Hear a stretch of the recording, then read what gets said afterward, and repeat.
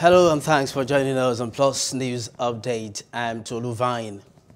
Victims' voices lead the way. That's this year's theme of the World Day Against Trafficking in Persons.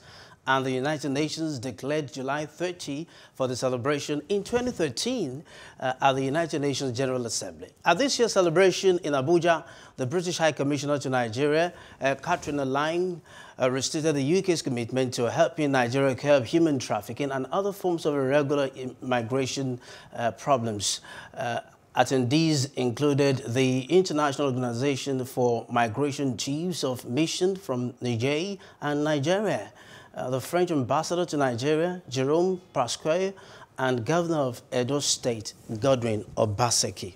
Hello, hope you enjoyed the news. Please do subscribe to our YouTube channel and don't forget to hit the notification button so you get notified about fresh news updates.